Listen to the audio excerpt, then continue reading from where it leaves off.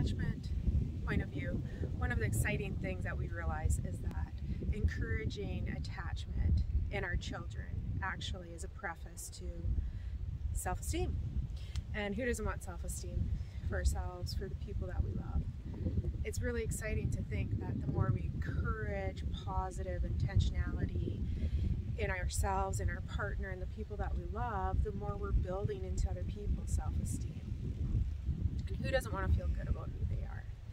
To feel encouraged, to feel built up, to feel confident and responsible, and that it's okay to make mistakes, and that mistakes can be corrected and life can be enjoyed. So many of us are doing our own work, and we want to encourage positive connection toward ourselves with the young ones in our lives as well as the big ones. And yet, you know, when you're doing your own work, it's hard. It's hard to learn about our own attachment styles and to figure out, how do I evoke self-esteem in myself, this earned, secure experience.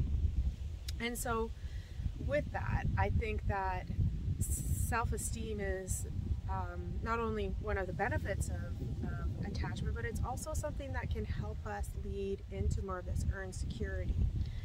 And here's a little formula that I've been noticing and considering that is actually really helpful. How do we evoke self-esteem? Two main ingredients. Now there's lots of other things. This is just a beginning ground. This is just something that is helpful and thoughtful, and I think it's going to do something good for you and for me. Self-compassion plus self-care equals self-esteem. There's other formulas, there's other important pieces, but when we learn what is self-compassion and we practice self-compassion, and then when we learn what self-care is, not selfishness, self-indulgence, you know, high maintenance kind of stuff, but self-care. What is self-care? And we experience self-compassion, we experience self-care. The formula leads to a heightened sense of self-esteem. And doesn't it just make sense that with more self-love, more self-caring, that also is going to encourage our security with ourselves?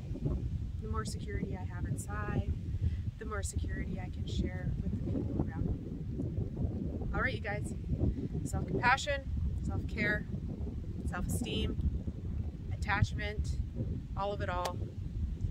Blessings to you.